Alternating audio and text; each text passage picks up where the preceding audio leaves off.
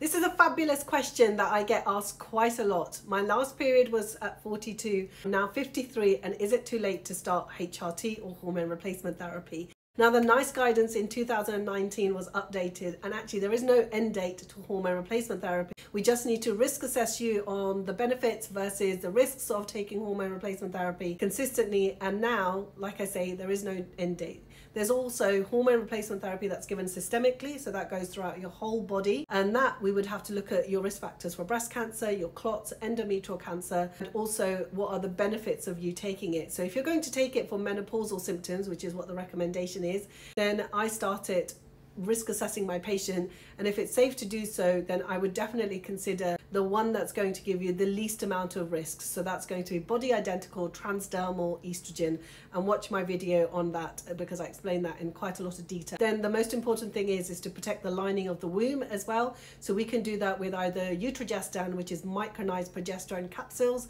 or what we do is we give coil, or think of other sort of hormones such as progesterone type hormones that we can do to suppress the lining. Because you've had your last period at the age of 42, if you start hormone replacement therapy systemic, so that's going to go throughout your whole body because you're having menopausal symptoms, so that could be hot flushes, night sweats, irritability, brain fog, low mood, sleep issues are affecting, palpitations, libido is affected, vulval vaginal symptoms, then that we would say actually you do need to consider hormone replacement therapy. What we do is that we then start it, but you could have a bleed. So it's normal 3 to 6 months to start hormone replacement therapy. You might experience a vaginal bleed. Unfortunately, what we would do is just manage you at that time and adjust the dose. Then you should have a HRT review at 3 months, 6 months, and then an annual review of your HRT. And that's systemic HRT. We also have localized topical vaginal estrogen, which is this is an example of it. This is Vagifem,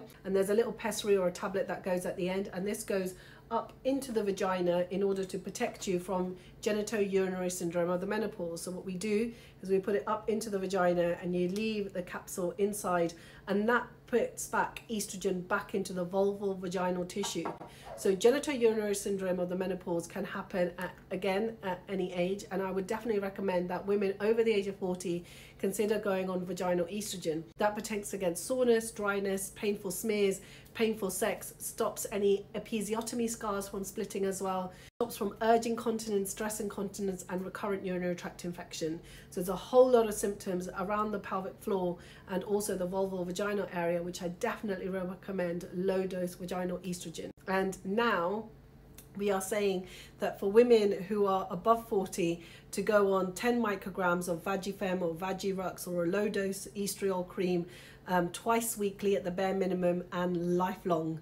So again, like I say, depending on the type of HRT that you need, depending on what you need it for, yeah, it's never too late to start HRT. I hope that's been helpful.